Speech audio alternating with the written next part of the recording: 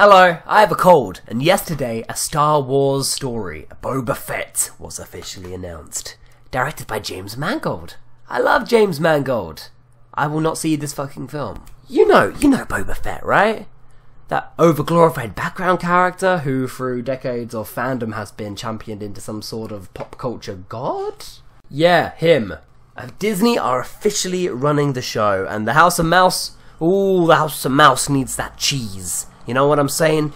So thanks merchandising, now we have a fucking Boba Fett movie coming. Here's 10 characters who deserved a spin-off way before Boba Fett. Number 1, Princess Leia, a kick-ass iconic character, a young war general, a rebellion badass, and royalty. As one of the main protagonists, it's kind of insulting actually that a vapid, hollow character like Boba Fett has been put before an icon. A sci-fi fucking icon. Would we have to recast? Yes, I would heavily recommend it. But especially in the wake of Carrie Fisher's tragic death in 2017, this legendary, beloved crack addict loved the idea of inspiring young girls the world over.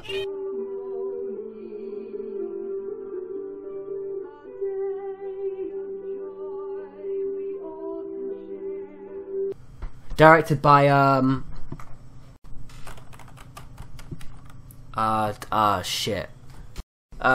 Patty Jenkins. Number 2, Jango Fett. Boba Fett movie? Unacceptable. I demand a film about Boba Fett's dad.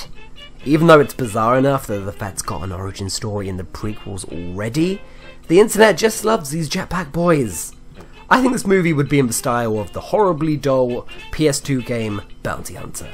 Daddy Fett is actually, the badass one, as opposed to this glorified extra.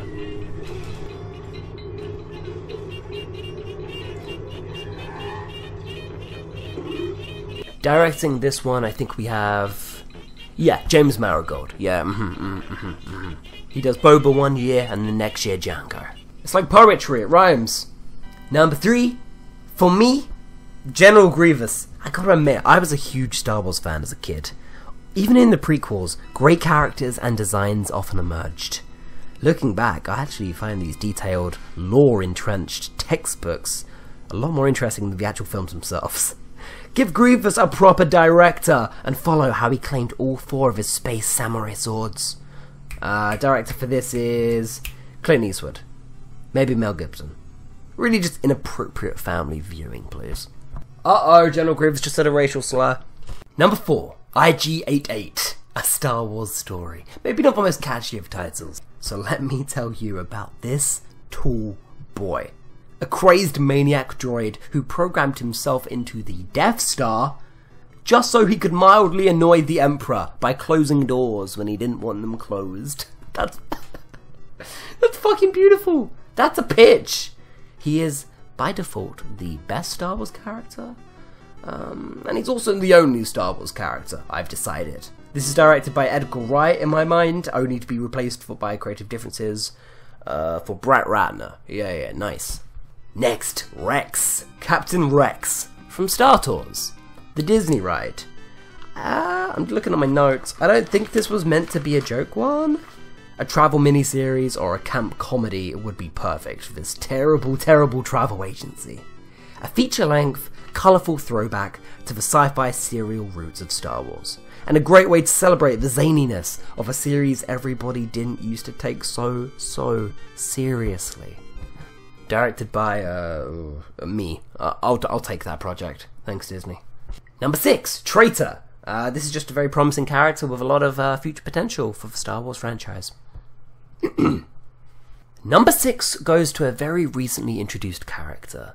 A icon embraced into the Star Wars fandom with open arms. I think there's been a big uproar for one character, and that is Holdo. Just a very popular, well-received character. You can't go 5 minutes on the internet without hearing some love for this pink Laura Dern girl. This one is directed by, Kathleen Kennedy, definitely. Just to piss off as many people as possible. Also, it's a sequel to The Last Jedi. Makes you think. Wait, so people don't like Laura Dern now? Guys, it's Laura Dern. Take your fucking anti-feminist agenda elsewhere. That's Laura fucking Dern. Nerd pop culture icon. Kathleen Kennedy, as well, is actually responsible for all of your essential childhood nostalgia. Show some goddamn respect. SJWs in my Star Wars? Well, don't worry, super fans. This one's going back to basics. Make America great again with the Sasori Vader spin-off. Sasori Vader was from the video game. He was a scorpion who could transform into Darth Vader. I want him to have a movie. That one is directed by David Lynch. Number 10, I'm not counting, this is definitely more than 10. I think Luke Skywalker should have a movie. Yeah, what does he get up to? What sort of adventures does he go on? I really think it's time for the Skywalkers to enter the limelight. Number 23, Ben Solo. There's a massive timeline gap in between The Force Awakens and The Last Jedi, and we need to explore how Ben Solo got so fucking jacked. The fandom begs to know. They demand it. That is one big puffy boy. Coming to cinemas May the 5th. May the 5th be with you. At number 10, finally, a character whose origin remains largely unknown. George Lucas. Yeah.